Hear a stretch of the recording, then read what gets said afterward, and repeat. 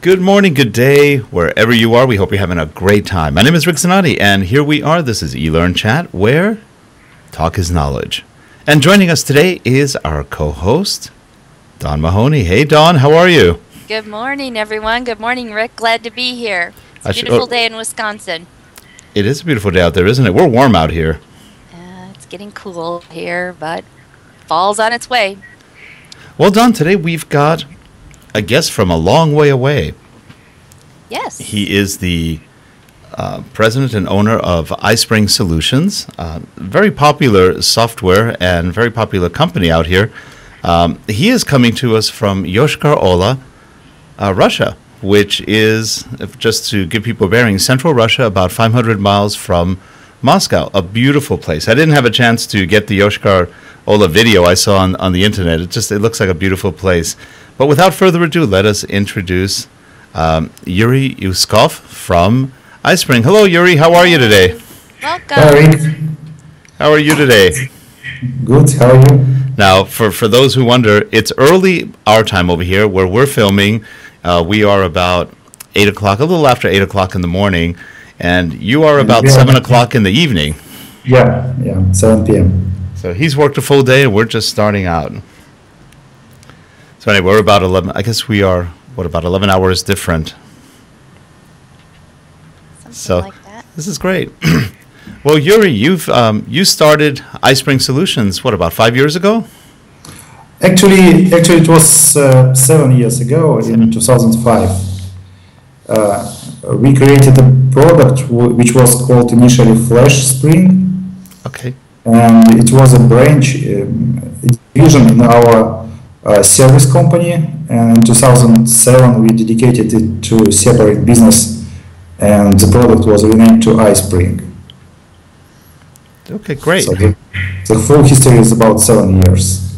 And I was going to ask you why you called it iSpring, and then I saw your website, which I have up right now, and it says we make PowerPoint spring to life. So that was that answered my question. It was a trademark conflict, and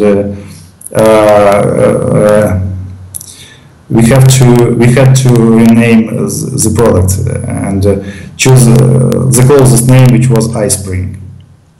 That's great. Well, iSpring has sprung to life, and it's a very good product. We just for people who don't know, we use iSpring. It's one of the tools we use in our development, and we've been very happy with it. I always tell people one thing I really like about it. It's for the most part bug-free. Yury keeps insisting there are bugs, but we haven't run into them yet. So, yay! So. After our show last week where we talked about bugs, it's good. Yeah, bugs are no fun, but. Yeah. Yury and his team have done a great job of creating good software with very few bugs, if any. Like I said, he keeps insisting there are some, but they've done a really good job of not making it very noticeable. At least we haven't run into any big ones, or even small ones for that matter. So Yury, do you want to tell us a little bit about the kind of products that you do? Actually, about bugs, I think that every software has bugs, but it depends on how the team is serious about hunting bugs and making it better. What we do at iSpring, I think that polishing the product and making it better and stable is our highest priority. And we focus rather on creating stability, easy to use, and well-done functionality rather than adding new features. And I think that, yes, users appreciate that, and maybe it's true that we are best engineered product in the eLearning market today. That's good. What we are doing now, there is interesting situation in eLearning area when one companies create authoring tools and other companies create LMS. Mm-hmm. And it's sometimes a pain for client to integrate content and into learning management system. What we have done and what will go public very soon is eLearning Rocket. Is a solution which provides a quick start for e-learning if the company just starts e-learning. It's a set of authoring tools and hosted LMS, all available at subscription, and it allows to start very quickly. You just install tool and create content and publish it in one click to LMS. And what is one of our main ideas is providing people with easy to use tools which save their time and money. And I think that this offering will be very interesting, and very soon we will make it available for the market. All right, that's great. Now, I have up here from your website, this is a list of the products that you currently have, and there's different flavors or versions of iSpring, I guess with iSpringPro and then iSpring Suite. Now, iSpring Suite combines many of these products? Yeah, iSpring Suite is a solution for e-learning. We also work for markets like sales enablement and provide facilities for creating rich media presentations for sales and marketing. But our greatest focus is e-learning, and iSpring Suite covers all basic needs for creating e-learning content easily, quickly in PowerPoint and without deep technical skills. That's great. That's great. And how do you see the PowerPoint market? How do you see that growing or changing? Are there any differences? Well, let me ask you that question first. How do you see the PowerPoint market for e-learning as far as, and it's also marketing, it's e-learning and marketing and other things. How do you see that evolving? It's very interesting questions. For example, Microsoft thinks that Microsoft is the leader of e-learning market because PowerPoint is the greatest e-learning tool. But I think that nobody in e-learning market thinks that Microsoft is e-learning vendor because PowerPoint is an office tool, and so everybody have office tools, so it's not e-learning tools, but just general purpose tools. But this is a good idea because I think that e-learning tools should become a sort of office tools, and everybody will have e-learning tools in the nearest future because knowledge sharing and learning and information exchange is one of the greatest activity in every business, and I think that in several years we will come to the idea that everybody in the company or in every organization will be involved in e-learning some way. Yeah, that's true. And the one good thing about PowerPoint, yeah, it's interesting. PowerPoint is fairly easy to learn, and yet it has a lot of power. You know, I always hear people saying, "I hate PowerPoint. We don't like PowerPoint." PowerPoint isn't the problem. It's usually just very bad presentations that the people write. PowerPoint itself is really quite nice. It gets better all the time. It does, and I'm wondering. So that brings up my next question. With Office 2013 just around the corner, I guess that's really close. Have you folks seen any differences in PowerPoint as far as how it will affect iSpring and e-learning? Actually, every new version of Office allows provides more capabilities in creating animations, adding rich media, etc., etc. And of course, we are usually between first who adopt new features of Office in the e-learning tools. And yes, we test new version of Office and track what is changing. And as soon as it will be ready, we'll provide our clients with support of new version of the Office. Are you finding any major changes between PowerPoint 2010, for example? And I didn't review the new changes personally, and so far I don't know if there are substantial changes like we had between 2003 and 2007. I can imagine that changes will be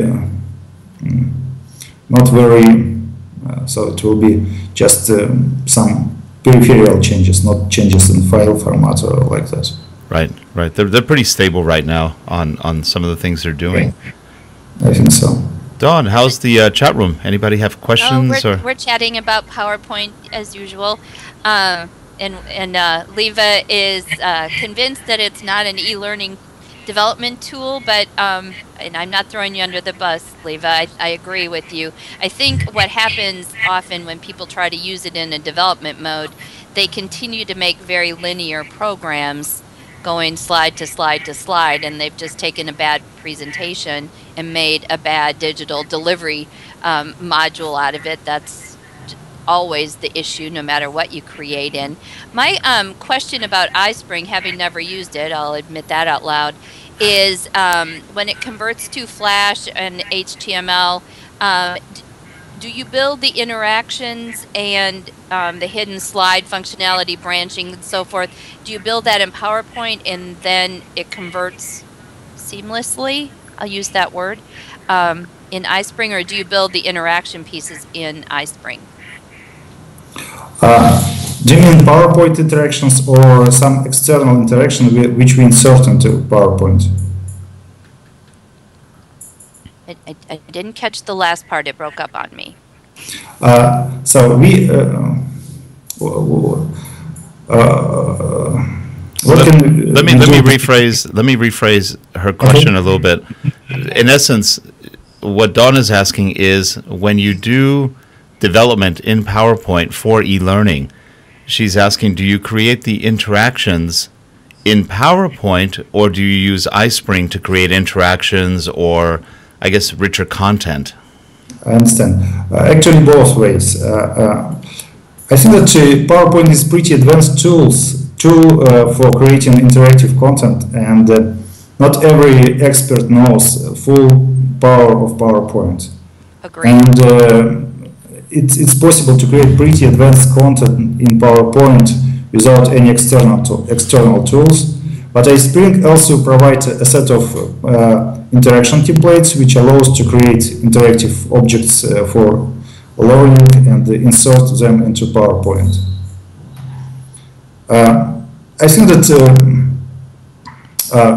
both ways make sense. If some person who creates learning have deep knowledge of PowerPoint, they can create really advanced, really interactive content. But there are also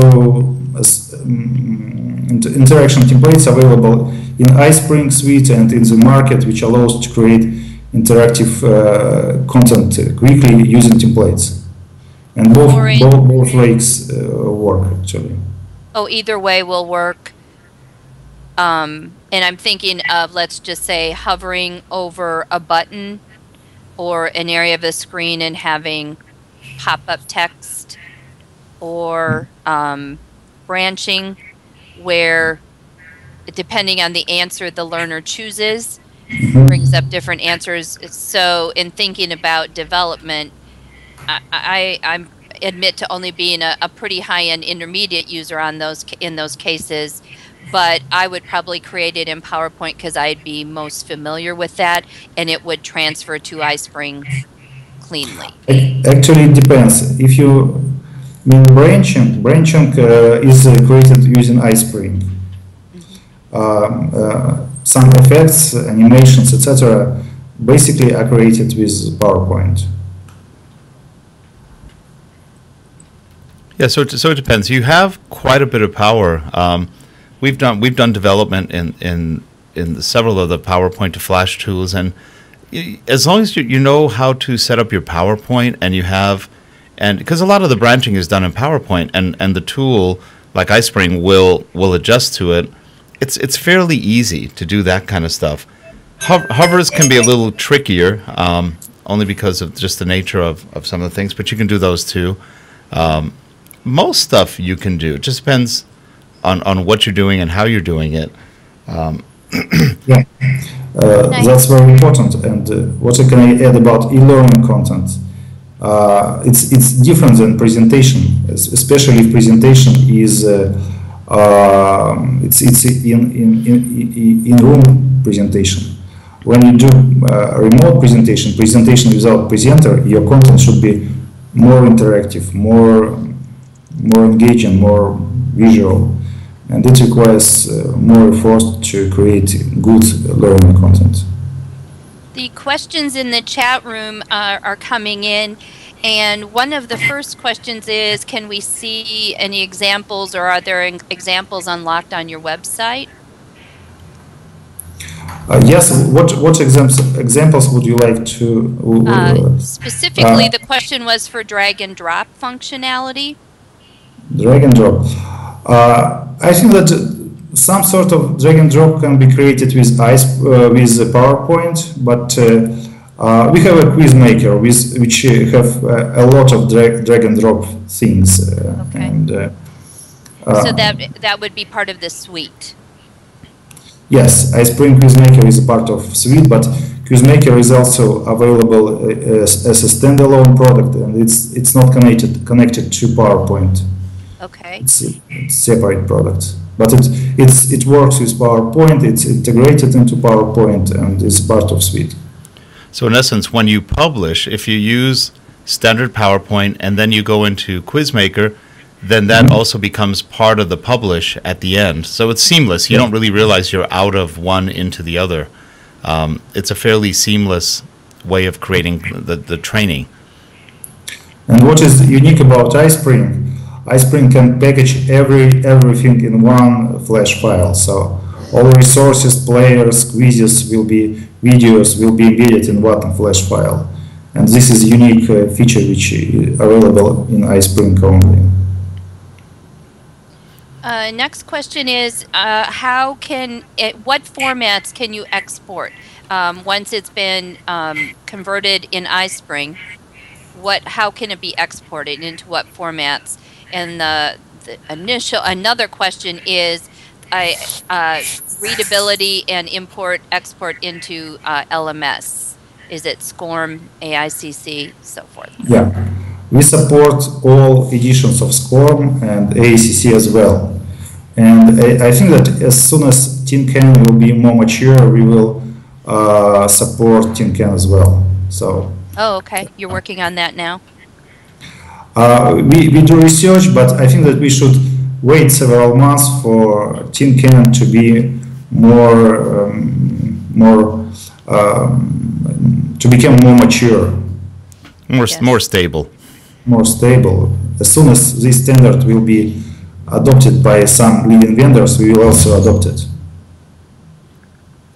The export formats, is that an easy question or a hard question? Currently we export to Flash, to HTML5, to .exe, and zip. What was the last one? Zip. Oh, zip. Okay. Mm-hmm. Now, I have seen your HTML5 converter. It's really quite good. They've done a great job on the conversion from PowerPoint into HTML5. It's really quite elegant. It's one of the best I've seen. Very good job. It works nice, but the conversion is only part of the tool, and what we do now is implementing all other things like players, quizzes, etc. also in HTML5, and in several months we will present this product to the market. I think that it's what substantial amount of our clients need, and we constantly get requests, and I think that this will be the tool which market need now. That's good. Are there any other questions right now, Don? About interactivity, continuing that conversation, Leva wants to know, is everything embedded, like video, audio, etc.? Or you said a moment ago that it's one file when converted to Flash, so I guess the question is, does it break out video, audio, and so forth as separate files? Yes, it's an option which allows to output every media resource as a separate file or embed everything into one Flash file. Also, we have an option of output all slides in one file or provide every slide as a separate file. It can be easily adjusted how to output your content. And it allows for streaming video. Actually, streaming video requires Flash Media Server. If we talk about Flash, video is not fully streaming without media server, but it preloads the video.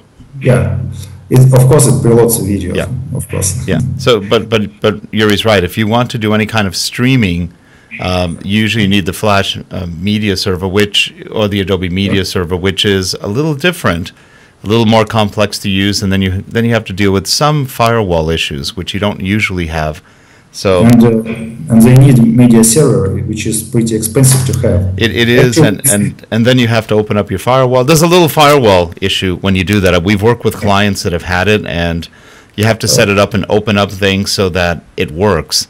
But we have used video in iSpring, and honestly, you really can't tell it's not streaming. It's pretty fast. If your bandwidth is good, it'll load very quickly.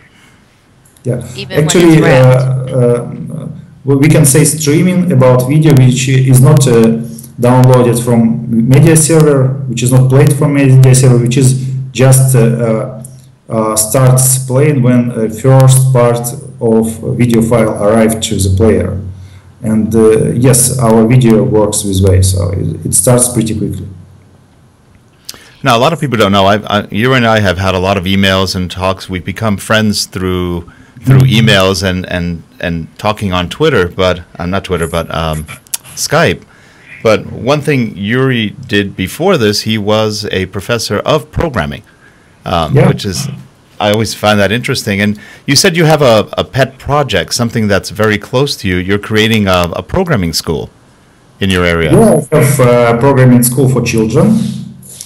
A bit more than 200 children started learning this school this year, and this is a very amazing experience for me because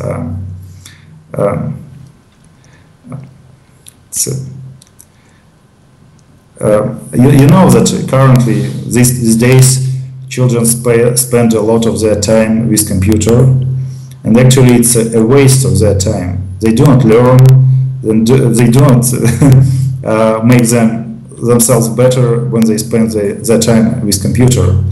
We give them another way. They create something with computer. They learn information technology, and they learn pretty advanced things like information modeling, and they start understand information modeling in early stage, maybe first, second grade of the school. And actually, information modeling is pretty advanced thing. If we will tell about programmers, the difference between average programming and advanced programmer is that advanced programmer knows information modeling. And this is the activity we give them in our school when they are childs. I think that's will be very helpful for them, even if they will not become programmers, if they will become TV producers or writers, this will help them. Yeah, that's great. So that's one of Yury's passions that I thought was great. You know, having a programming background myself, I just think not enough people get into programming nowadays, or people use computers, but very few really know how to program them or how to design or create. And Yury and I were talking about this the other day. It's really creating the foundation, creating good design, so that then the software works really well. It's so important to have that good foundation, the design capability. And now Yury was saying that I think you were mentioning that in your universities they have 3 different programs. One of them was, for example, an engineer, then you have a technician, and then you have a worker, all who do different parts of programming. Yeah.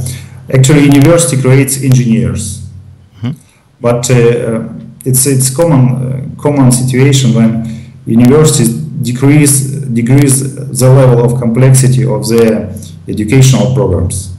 For example, people maybe 10 years ago, usually the education was started with Pascal or some pretty complex language. Nowadays, sometimes learning programming starts with Java, and this is not a good practice because yes, it's easy, but it doesn't give proper experience to people who study programming. Well, one of the things we were talking about is one of the Pascal is an older programming language that has been around forever, still used in many applications. But the beauty of Pascal is it teaches logic. It teaches very good programming constructs, which also makes for good engineers later. And I know we're getting off the e-learning topic, but it's interesting because way off for me. But it's what's important about that is the better your foundations in logic, the better you can develop code, the better you can develop programs. And that's why we always talk about that, how important it is to understand the functions of programming. And I think that makes a huge difference.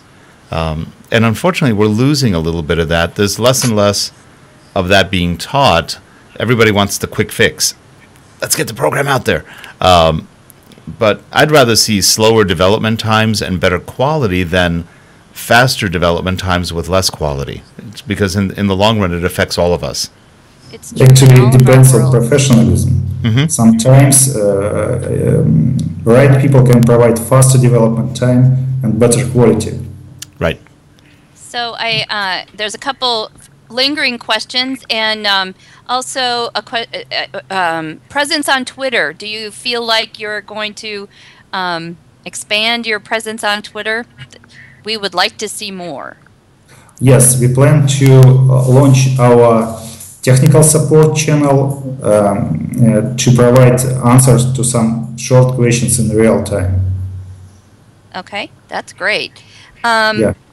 Languages for iSpring, is it, are there language translation packages? Can you write in your native language? I'm thinking about Leva and her challenges with the in Belgian and so forth that she deals with.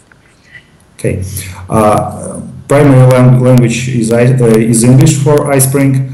Now we have translation to French and technical support in French. And also in several months, German will appear, and we are working on Spanish. So far, we do not support Spanish, but it's in our nearest plans. Okay, and then also programming languages. She asked. So I think you really answered all of that. Just making sure to take care of the question. What kind of question does she have on programming language? That question came in, and then you spoke about programming language. Okay. So I feel like we're there. And I think I've got them all. Oh, liquid layout was another question.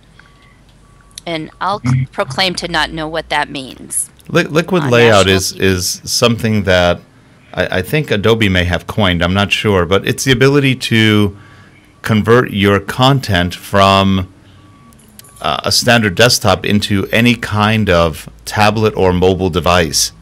So, for example, you design once, but the layout automatically morphs into different formats, whether it's a Kindle Fire, an iPad, a regular Kindle, or maybe a Nook, depending on what. So the content is liquid in terms of it's very moldable, and it adjusts to whatever format.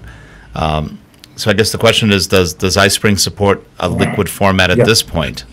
The version 7, which will come in several months, will have capability to create content which plays on desktop and tablets and looks pretty similar. But the behavior will be a bit different. For example, in tablets, you should have navigation connected to bounds of the screen, and on desktop it's not very necessary. So yeah, we create in next version we will create a content which will play both on desktop and mobile devices, and on desktop it will be shown as Flash or HTML5 depending on browser. On mobile devices it will be HTML5. Layout will be almost the same, but it will be a bit different because mobile devices has different user interface. For example, you can't make mouse over on a mobile device. Right. Right, that doesn't work. And I misquoted the question of earlier about programming languages. What are you teaching at your school for children was the question. We basically do not teach programming in the school at early stages. As I said, we teach information modeling, we teach robotics, but robotics have no strict programming at early stages. It's just visual programming with blocks. We use Lego Mindstorms, which is pretty simple to use. It is pretty simple, but they create very interesting projects.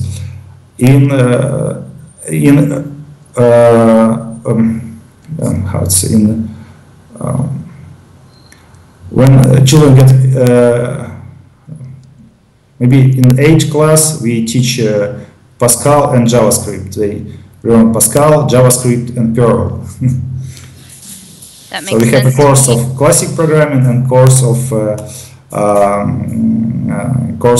web programming. Web programming is Perl and JavaScript. Okay, Perl and JavaScript. In university, of course, we have full cycle of programming. About 15 languages are taught during 5 years. As for iSpring, iSpring is written in C++, and it's major language used for iSpring, and it has maybe a bit less than 1 million rows of C++ code. Pretty complex project, actually. Don, that's only 1 million lines of code. Are you up for it? Yeah, no, I like to put the key in the car and turn it on and drive, so just picture me never learning C++. Oh, it doesn't have gas in it? Okay, I can go to the gas station. I know just enough code to be dangerous, very dangerous. Now, Yury, I've got a slide up which has all the different products that you folks produce. Do you want to talk a little bit about what each product does? Yes, we can. And I took this from your products page. Okay. So iSpring Converter is our latest tool which creates HTML5 content from PowerPoint. The main purpose of this tool is making PowerPoint viewable on iPad. Of course, it can work for eLearning, and it supports Form, AICC, etc. For now, I think that there is not a huge variety of mobile learning tools in the market, and people like iSpring Converter because it does its conversion job fairly well. iSpringPro is a pretty advanced tool which allows to create flash presentations from PowerPoint and add video, audio, and synchronize video and audio playback with presentation. And the player in iSpringPro is pretty advanced.